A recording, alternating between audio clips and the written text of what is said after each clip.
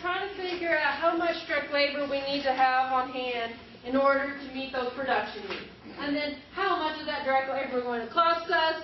And then the cash side I made really simple. You just create a little schedule about then how the cash goes out the door. Because then it's going to flow through eventually to our cash budget. So, what is our roles in labor? Factory direct labor costs are based on standardized hours of labor needed to produce the units in the production budget.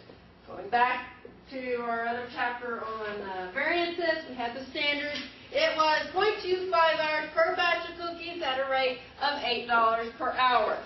So if we go back to our production budget,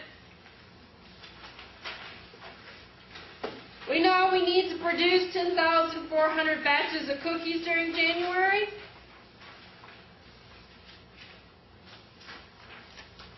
So if we're going to produce 10,400 batches of cookies, we need to have enough light direct labor on hand to make that much. Standard hours, it's 0.25 hours per batch of cookies.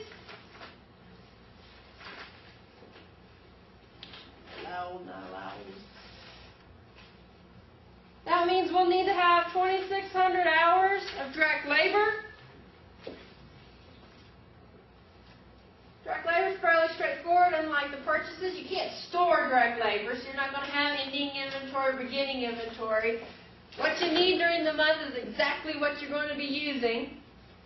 So the average, so we're going to be using 2,600 hours at $8 per hour.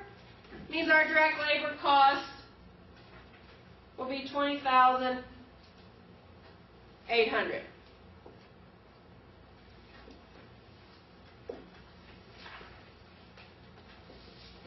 Fairly straightforward.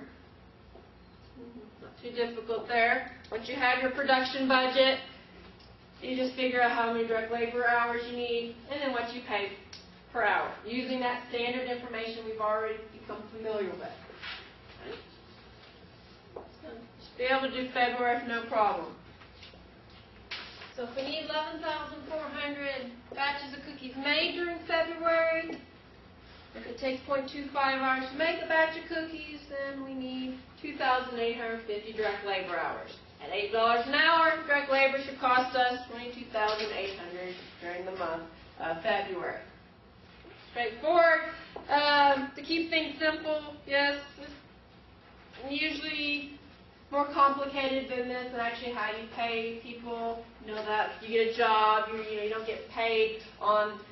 So if you get paid, hourly, but you get paid on the 15th and 30th of the month, well, you're not getting paid for up to that point in the 30th. It's always a week in arrears. But we're not going to get into that. We're going to say, hey, we're paying the direct labor as it's incurred. So our direct labor cash payment schedule, if we have direct labor costs of $20,800, we're going to pay cash of $20,800 during January.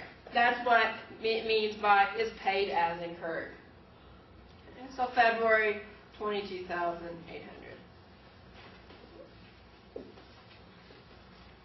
Not too difficult. That one you can get down.